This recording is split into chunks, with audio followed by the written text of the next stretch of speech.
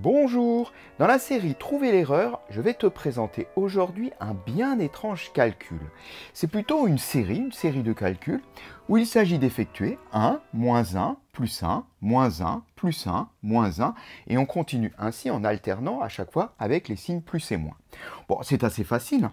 Si on les regroupe deux par deux, 1 moins 1, ça fait 0, 1 moins 1, ça fait 0, 1 moins 1, ça fait 0, autrement dit, j'ai qu'une somme de 0. Le résultat sera donc 0. Alors ça, c'est une façon de voir. J'ai recopié mon calcul ici, et ce que je vais faire, je vais juste rajouter un terme. Donc après moins 1, c'est plus 1. Et puis on continue ainsi. Égal. Et je vais faire comme tout à l'heure, je vais les regrouper deux par deux, sauf que je vais partir de moins 1 ici. Moins 1 plus 1, ça donne 0. Moins 1 plus 1, ça donne 0. Moins 1 plus 1, ça donne 0. Finalement, j'ai qu'une somme de 0, mais avec ici 1. Donc j'ai 1 plus 0. Donc le total fait 1.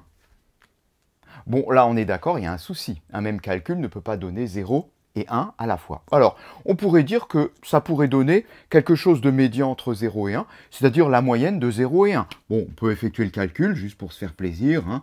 0 plus 1 divisé par 2, ça fait donc 0,5. Donc, on pourrait penser finalement que le résultat serait entre les deux, et ça serait 0,5. Eh bien, prouvons-le. Voilà, j'ai donc recopié une troisième fois ma série de calculs, avec donc plus 1 et moins 1 qui s'alternent, et on va lui donner un petit nom, on va l'appeler x. L'objectif, c'est donc de prouver que x est égal à 0,5. Bon, on va commencer déjà par recopier le 1, le premier terme, et pour le reste, je vais mettre un moins en facteur. Alors, ça va faire que tout ce qui est ici va changer de signe, donc moins 1 devient plus 1 devient moins 1 devient plus 1 devient moins 1, et on continue de cette façon-là.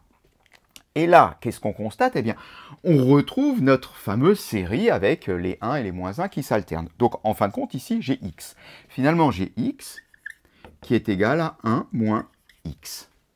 Bon, c'est sympa ça, parce que maintenant, il ne nous reste plus qu'à résoudre cette petite équation, très facile, pour trouver la valeur de x. Bien, on y va, je balance le x de l'autre côté, ça me fait x plus x, soit 2x, 2x égale à 1, soit x égale à 1 demi, c'est bien 0,5. Et bien voilà, on avait raison tout à l'heure de penser que notre série de calculs est égale à la moyenne des deux résultats d'avant, soit 0,5.